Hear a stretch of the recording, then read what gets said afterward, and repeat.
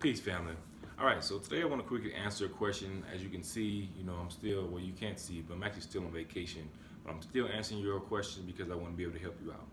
All right, so the question I was asked is, well, can I just send my dispute letters out via standard mail instead of certified mail so I won't have to pay the $3.60 something cents to send them out? Can I just send them out via standard mail?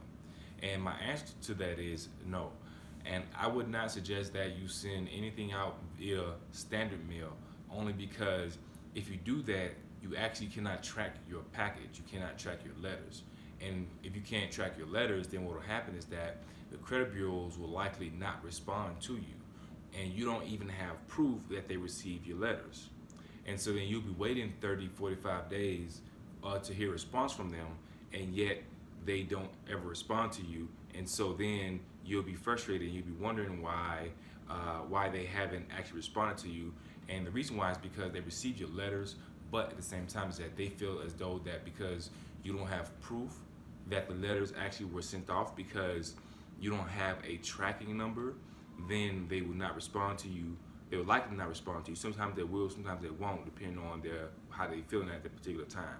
So what I would suggest you do is send out your letters via certified mail and get your tracking receipt. You can track your dispute letters to make sure that they received it, and if they don't respond, then you can actually use the 30 and 60 day no response dispute letters that are in my Diamond and Ruby package. So if you have any questions, feel free to contact me, but make sure to send your letters out via certified mail, not standard mail. I know you want to save money, but at the same time is that you don't want to go down that route, because then you have already gotten your dispute letters notarized, $10 to $15, in some cases $20 per signature, and then you'll send them off via standard mail, and yet you don't even have proof that they received it. And so you don't want to waste that money. So I would suggest that you send it out via certified mail.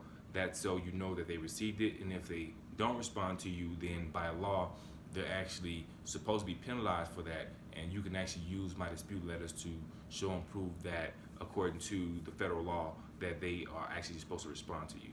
So I just want to answer that question because I know that some people, they have asked me that question in the past, so I want to be able to relay that point to you. So if you have any questions, feel free to contact me at credithealing@gmail.com, or you can go get your dispute letters from www.credithealing.org. All right, family, so you all have a blessed day, and be good, and get those derogatory items deleted. Peace.